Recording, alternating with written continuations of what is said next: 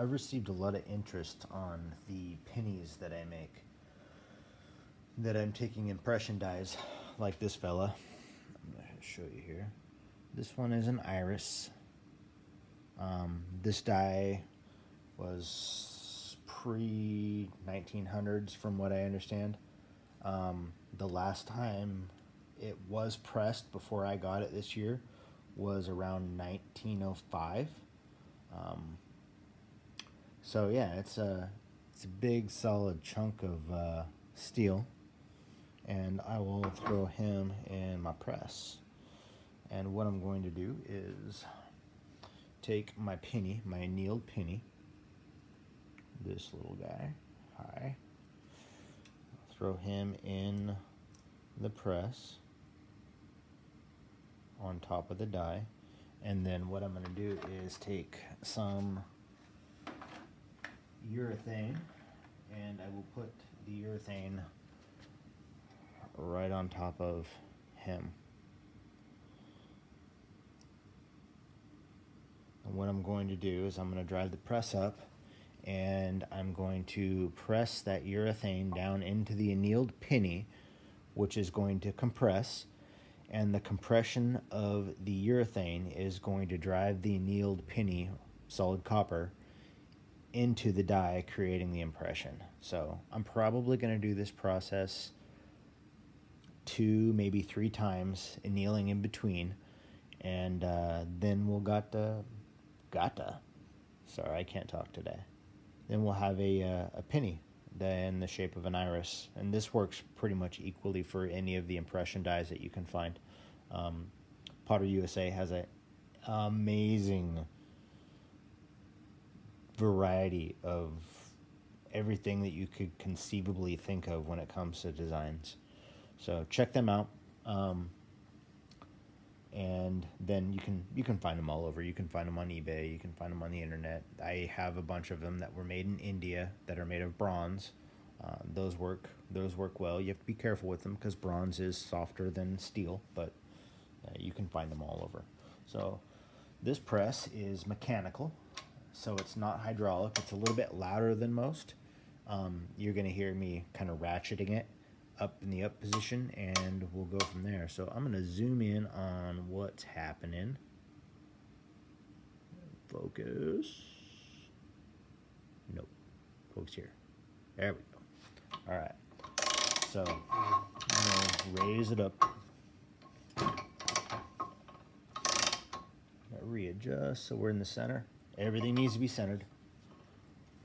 And then I'm going to drive that down.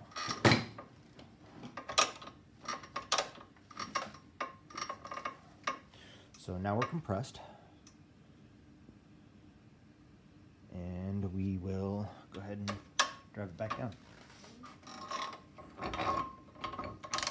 Okay, that's the first pressing. So we'll zoom out, and we'll take our penny, pop him out, and that's our first. So I will anneal off camera, make it nice and red, and then come back and then realign this penny in that die and then do another pressing. What you can do is rotate it around a couple times and press, rotate around a couple times and press. Just to show that, I may do that. I'm going to realign this penny in the die so that it indexes.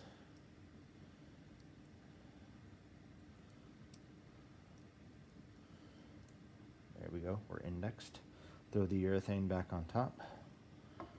Throw the die back in. And see, I have aligned it differently. We had our numbers forward. I'm going to align it to the side and then push my urethane around a little bit. We'll do a couple.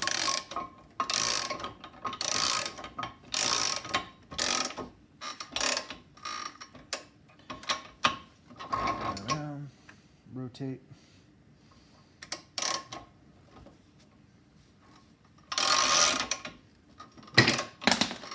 Drop some pennies. And there we go. So we should have a little better impression. We're gonna get our final once we anneal it one more time, but that's kind of what we got starting. So I'll anneal off camera and we'll go. Re-indexed the penny in the die and then stuck a new piece of urethane on top of that. And we're gonna do the same thing we did before. I'll probably do this 3 or 4 pressings under pressure, and then we will pull it out and see what we got.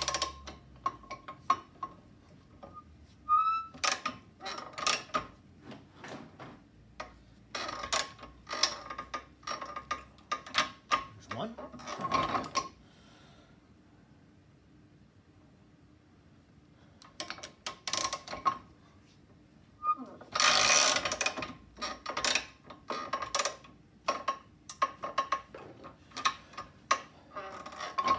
Two.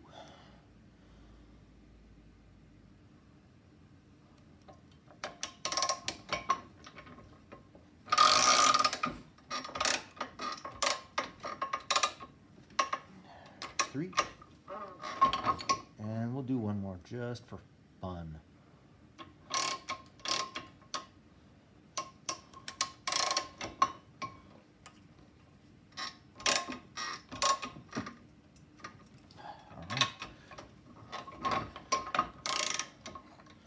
Pull him out. And I'll show you here. There's our penny.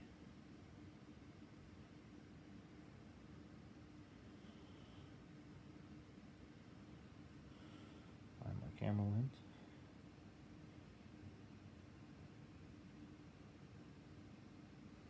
There you go. Doesn't look like it's necessarily going to need another pressing. See the back of it? There's Mr. Lincoln.